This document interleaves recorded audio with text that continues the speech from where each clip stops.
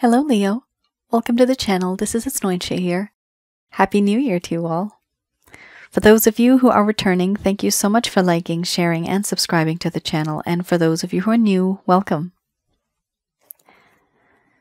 So this is a general love reading, and I'll be looking into the feelings and emotions of the person that you are connecting with on a romantic level. What it is that they're feeling and thinking towards you currently. The deck that I'm using is the Goddess Oracle deck by Amy Sophia Marcinski. Some of you may have been in a relationship, could have been in the past, could be current. Others of you, you may be in a situationship and you don't know where it's headed. For a small portion of you, this could also be simply that you have exchanged glances and you know there's something special there, but no one's really speaking up.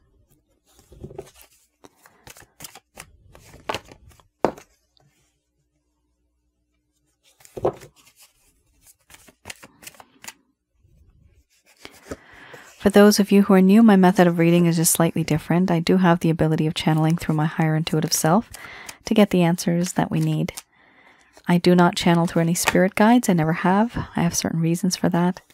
At the end of this reading, I do channel archangels Michael, Raphael, Gabriel, and Uriel. Oh, Leo. Somebody's been naughty and up to something, up to no good. Oh my goodness. Third party situation for the majority of you. And a whole lot of sexuality.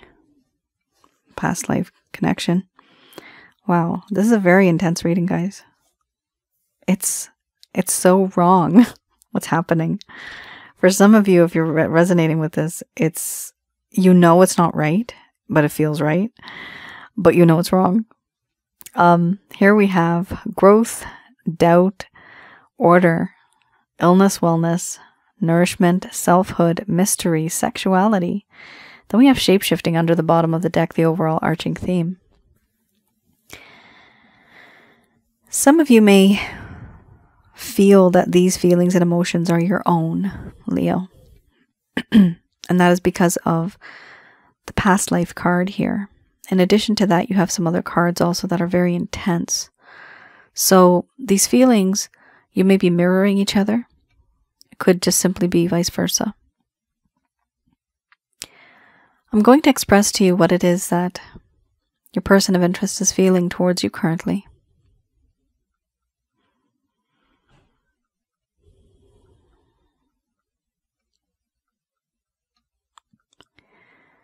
My dear Leo,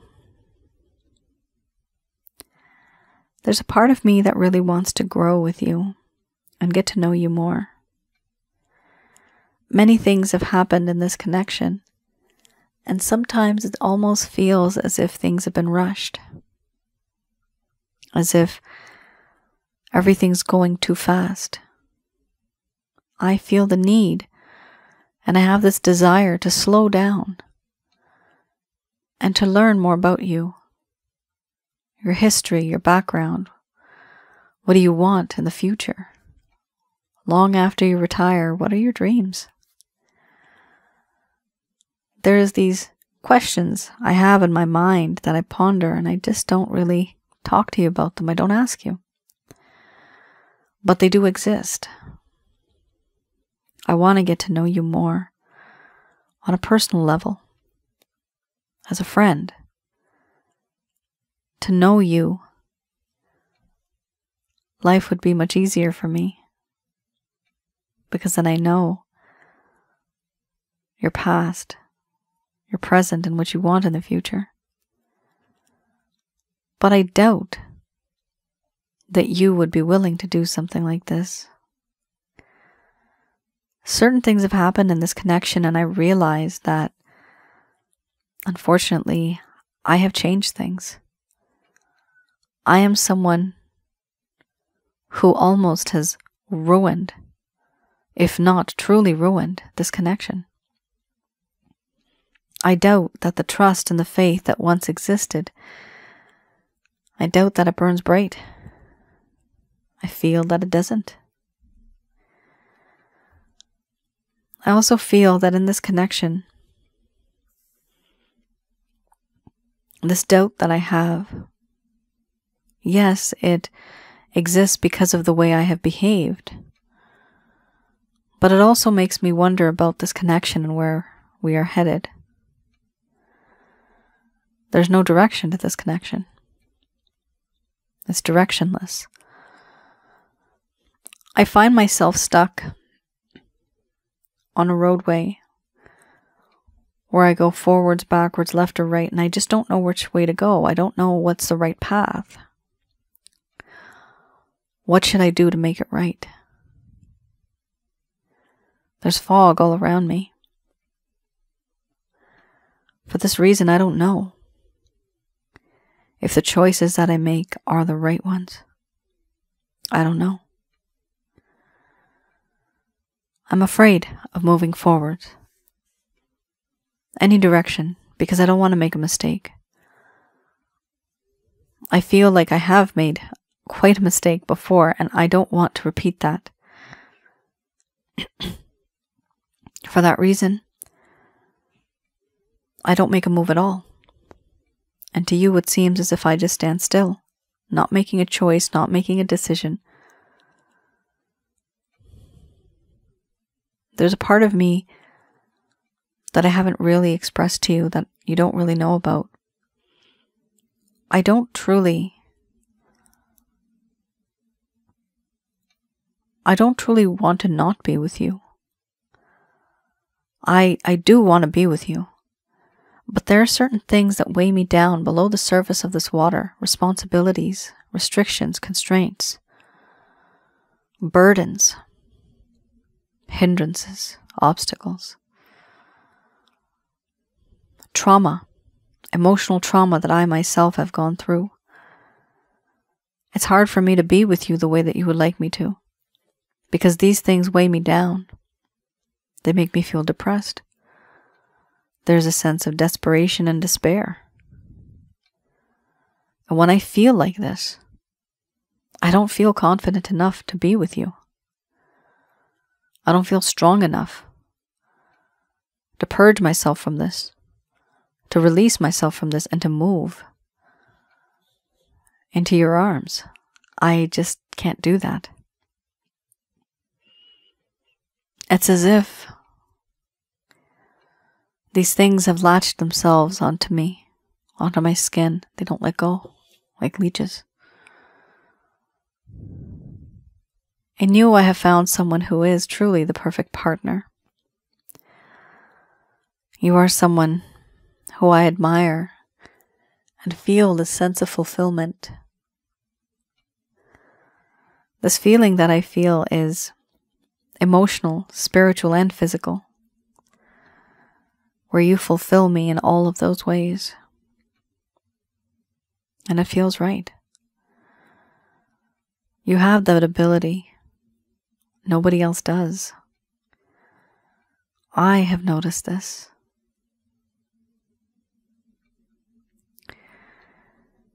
I also feel that in this connection, the things that I have said and done in the past, they have changed you as a person. Your personality, your mindset, everything. I feel that so much has changed that now you are very guarded, defensive, very cautious, and I'm afraid to approach you because now you look more independent, self-reliant, self-sufficient. Yes, you were this before, but I feel that these things have changed between us, and I've turned you into a person that you never were once before. For me, this is a bad thing because now I feel intimidated by you. Once I felt that I conquered you, I had triumphed, I had you in my life, but now I don't. Reigniting that flame is hard because now I don't know you at all. You've changed. And you've changed because of the things that I have said and done, the way I have been with you. I understand why you did what you did. From your point of view, it was the right thing to do. I do feel that in this connection, there's this familiarity that I have with you. It's as if I know you. I feel comfortable with you. Not only that, I feel comfortable with my body with you. It's a strange feeling. I don't feel shy in a way, although I do, but it's different. This shyness is different. I question the universe. Why is it that you are in my life? Why now? Why not before? Why not long ago? Because there must be a reason why you're in my life now. Why now? Are we supposed to be together? With you, I feel this level of comfort that I've never felt before with anyone else. I feel comfortable with you. I feel at home with you. I feel that so many things that have happened between us, that they were supposed to happen. And no matter where I go, no matter what I do, I always end up thinking about you. And I can't stop obsessing over your body. You are so divine in so many ways. And I fantasize about you. And I wish for you. Because I've never felt this before with anyone else, this type of a deep, sensual connection. And I know you feel it too. It's more than any other connection I have felt. It is intense. I also feel that no matter which direction I'm going in, who I'm with, what I'm doing, there's a part of me that's always yearning and longing for you. It doesn't matter. The feelings and emotions that I have for you, they stand true and tall. And yes, I may be playing the part of someone who is untruthful to a degree. But the real truth is that I desire you and I want you. But I just don't know how to move forward. Because there are certain things that weigh me down. And what I have done to you, it has changed you as a person, and to me it's like you're a stranger now. I feel intimidated and I don't know how to reach out. Which is why I think starting soft and slow and small is the way to go. Getting to know you more, growing with you.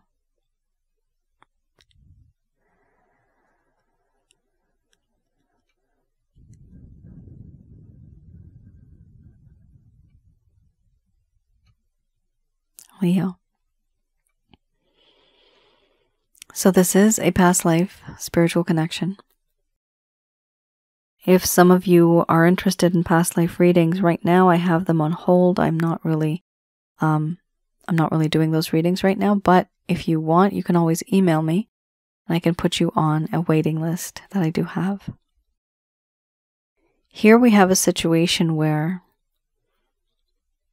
there's a third party situation. Third party doesn't necessarily have to mean another person that someone's having an affair with. It could mean that. But it also means the time, energy, and effort that this person can be putting into you, that time, energy, effort is being spent elsewhere. Could be on a job, career, projects, money, taking care of a sick loved one, making sure that the kids get the attention that they need on the weekends, stuff like that, right? It's somewhere where their energy is being spent somewhere else. And that energy, it's unfortunate, but it's not being directed towards you as much as it should be. All right. Certain things have happened in this connection where it seems as if they have to reboot their system and see how it is, what it is that they can do to be with you. Now, for those of you who are new, I have another channel called Asnointia Audio on YouTube. The videos from beginning to end are absolutely free.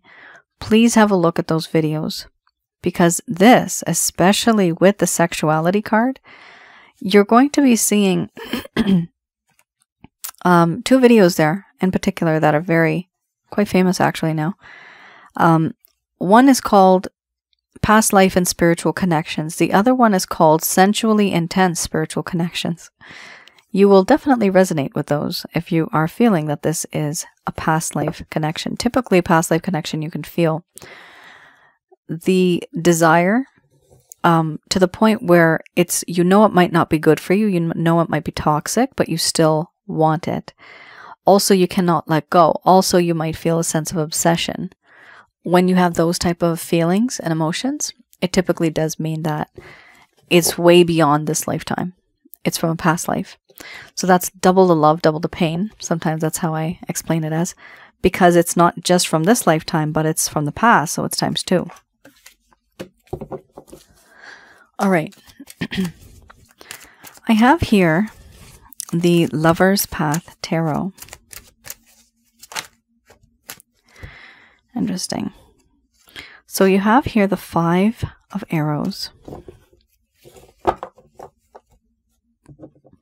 5 of Arrows and the 4 of Staffs. So why do I look at these cards? For those of you who are new, I look at this to see the reason why. This is all about the why. Why did this person fade? Why did they ghost you? Why is there a lack of closure? Why is it that their communication has become less and less as time has gone by? Maybe even breadcrumbing you to a certain point. These cards I read in the reverse. So hopefully this will provide you with a little bit more clarity and understanding as to what's going on, because sometimes people don't talk. They don't talk, they don't tell. We have here the 5 of Arrows. This talks about how there was struggle in the past, a lot of struggle in the past, and a sense of distrust, along with arguments. Lack of trust that led to conflict, possible defeat or feelings of defeat. This person felt defeated, and then there was ego involved with that too. The need for self-protection or caution, but they were not really doing that. They didn't care. Discomfort and struggle with the situation. Disingenuous surrender. Defeat because of indecisiveness and paranoia and dishonesty. So disingenuous surrender. So this is a little example that I have sometimes. So one day, a couple is going outside and one of them says, "Hey, look, honey, the sky is green." But the other person knows that the sky is not green, it's blue. But they will accept what it is just for the sake of not arguing. They don't want to argue. They've had enough. They're on their way out. They're in the driveway. So that's a disingenuous surrender. The problem is that when we continue with that, we build up a different personality in the eyes of our person. And one day we just snap, and then they wonder, who the hell is this person? I don't even recognize them anymore. Because there was a whole lot of disingenuous surrendering. Going with the flow, not really arguing about something, letting it go. But deep down it was upsetting you. And just like a pressure cooker, at some point, poof, it's going to go. Steam a-going.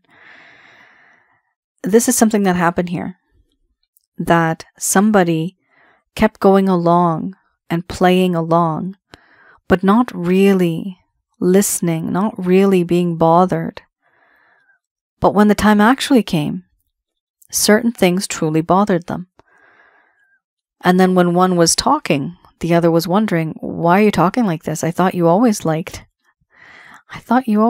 my roast like that. And yet the person's like, no, I don't like your roast like that. I like it like this, but I never say it because I don't want to sound as if I'm an idiot. And I'm like pig-headed and I'm arrogant and I don't appreciate you.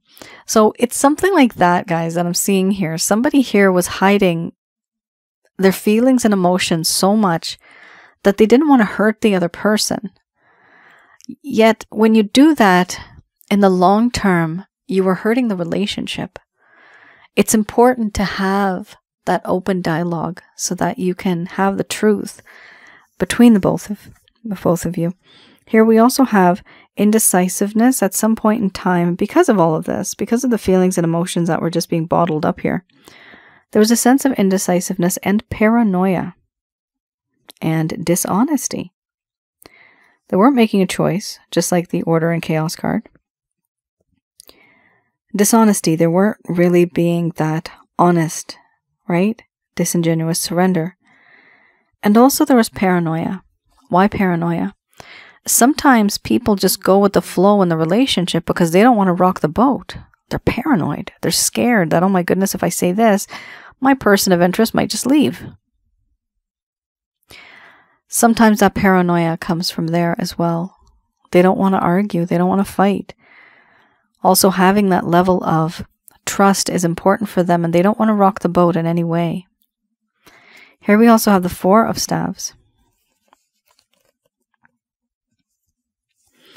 The Four of Staves here, it talks about a lack of stability, not really wanting to create a home and not really wanting that closure. It never really made a difference to them. Here it talks about wanting stability, but having frustrations and disappointments at home. Possibly a marriage or domestic partnership that may have gone wrong. We have here wanting stability, frustrations, or disappointments at home. So you remember how there was a third party card right there. Frustrations at home. So for a small portion of you, if it is a third party situation, it was very frustrating at home. You have a person at home, it doesn't work out, and therefore you want to go outside and like have an affair with somebody else. Or just have the companionship, even an emotional affair, have the companionship with somebody else. The problem here is that this individual, they didn't want to close it. They didn't want any type of closure. They didn't want to settle down. But the reason why is because there were problems at home. And I mentioned this in a video earlier too. Charity begins at home, right? Yes, when we're children, charity begins at home. But even if you have a positive environment at home, if you have a happy environment at home, people will want to be in that environment. How many people leave storming out when we have an argument? People leave the home. It's actually better to just leave the home instead of staying there and fighting and getting violent, right? Violence never helps. But what happens?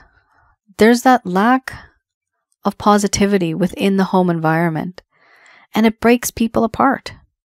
That's what happened here. In this person's personal life, something has happened that makes them not believe in relationships. That makes them feel as if it's just nothing. It's not important to them. And because of that, there's this level of paranoia, distrust, dishonesty. So whatever happened here, Leo, I can definitely see this happened because of this person's background, wherever they are from, disingenuous surrender. This is something that molded them into what they are now. For the majority of you, this is not your fault. This is a them problem. It's not a you problem. So it's something that they have to get over. They have to learn from. And eventually they will. but it may take some time.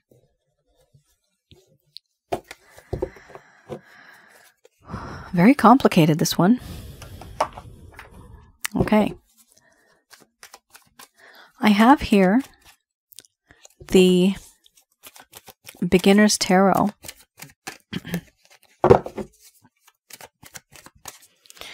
Here I look into any actions, any plans, any intentions that this person may have.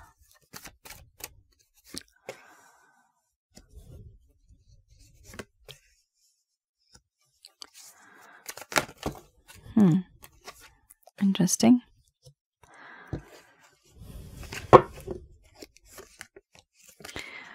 Very nice. Very sweet. Oh my God. Very sweet, subtle cards. Talk about third party. You got it right there. So this reading just became a whole lot narrow, okay? This is definitely a third party situation. And the third party can mean between a person and another person, or a thing and another person. A desire and another person. All right, we have here Queen of Cups. With the Queen of Cups, we see here that your person of interest really does admire you and love you because they feel that you are that type of person that gives them unconditional love, unlike the person that they are with right now. They don't feel these feelings with the other person. Maybe they did in the beginning. Maybe things changed, relationships change, people change. And then they became sour, and now they met somebody new. And look at this. All this love, this freshness, feeling alive again, vibrant again. This person feels that there is this unconditional love that comes from you. Keep that positive energy flowing. Love is always good.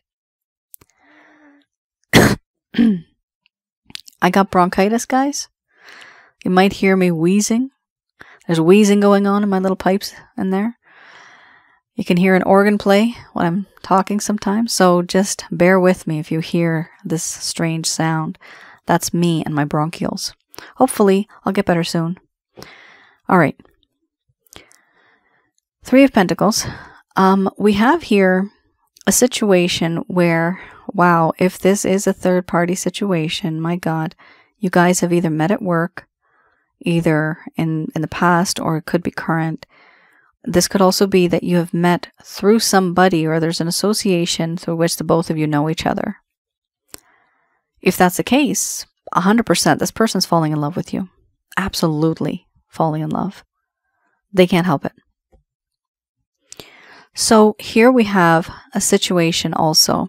If by chance you have not been working with this person, doesn't have to be that case, there's a sense of manifesting. This person wants to manifest something with you. They want to have a partnership with you. They want to create something with you. Construct a partnership and build this relationship. They have this desire to do so. Now, why do they have this? Because of the Nine of Cups. Because you are their wish come true.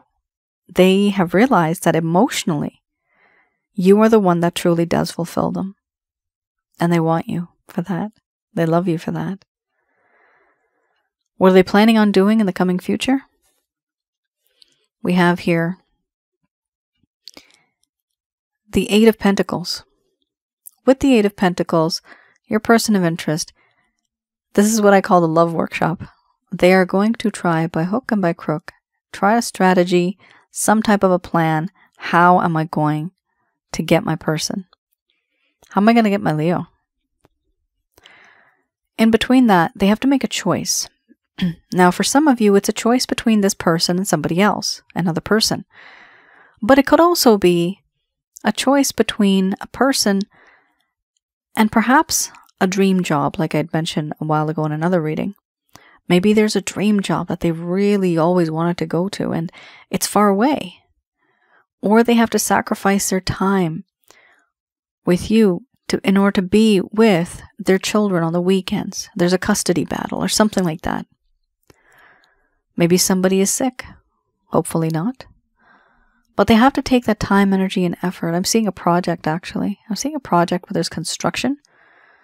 and somebody has to spend extra hours after work to complete this construction, and therefore they cannot actually give that time, energy, and effort to yourself, Leo. This is for probably one person out there. Anywho, what we see here are really positive cards. And this person's working on it. They're working on it. That's what they're doing. Eventually, I do see that they're going to make a choice, because the choice is a wish, and that wish is you.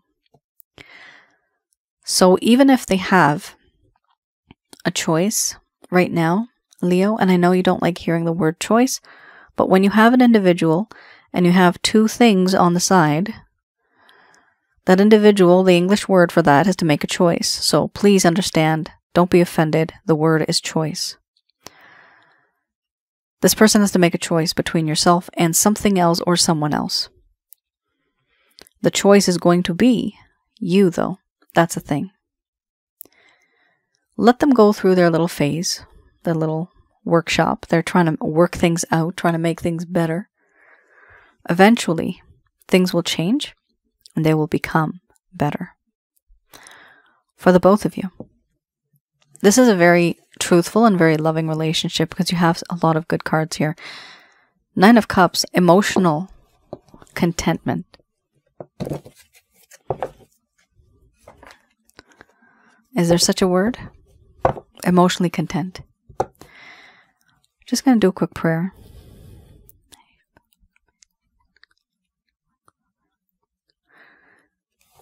All right.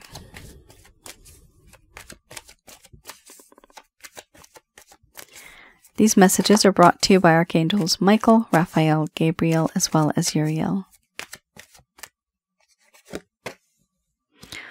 Wow. Recovery. I have not seen that card in a long time. And some of my readings that I've uploaded, actually, this card has not come up at all. Recovery. No. Let go. Some of you have truly been very, very depressed and upset. And there's different levels and variations of depression. Oh my lord. Big time. Yes, health has been a problem. Two cards in this deck that are related, for me, to health. You got both cards. Both of them are here.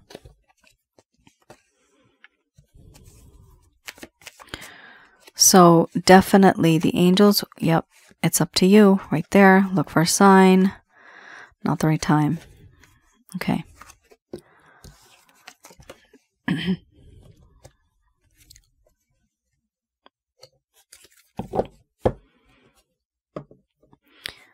All right, so we have here recovery.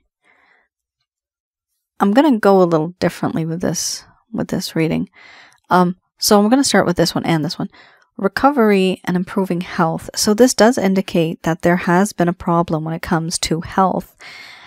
And this connection has become so, I'm getting the word overbearing. This person may be overbearing to the point, and I'm getting the word controlling. So there could have been a situation in this connection where you have felt very much controlled, not enough freedom. You didn't feel as if you were being valued, you're being taken for granted. Because of that, sometimes what does happen, people, they tend to fall ill in various ways. I'm seeing the words stress, anxiety, and depression. And drained. If you hear a whisper, that is me whispering. I see it in my mind's eye and I whisper it and then I say it out loud before I forget what I saw. So here we also have, no, it is important to let go of this person. You have here, it's up to you card. This does mean that there's two choices here. Some of you that may wish to stay with this person. Others of you may wish not to be. For those of you that do not want to be with this person, this message is for you. Recovery is coming. But only if you let go, there will be improving health, because this person has drained you. You have been through a lot, but emotionally, spiritually, and physically in the coming future, you will be ready to tackle whatever comes your way. It is up to you, but do look for a sign. The signs may be just that last straw. I've had it. Enough is enough. Red flags. To see red flags, to recognize it, to understand it, to believe in it, and then to take action. Here we have a situation where you will be seeing signs and synchronicities, but also within this entire situation, there's going to be a sign. And you will realize that, you know what, this person is not for me. Leo, if this person makes you sick in a way, it's time to move on. Nothing is worth that. Your health is worth everything. Health is wealth. Health is happiness. You don't have your health, you got nothing. We also have here, it's not the right time. With this card, not the right time. Now, what does that mean? It does mean that it's up to you and you're going to be making a choice.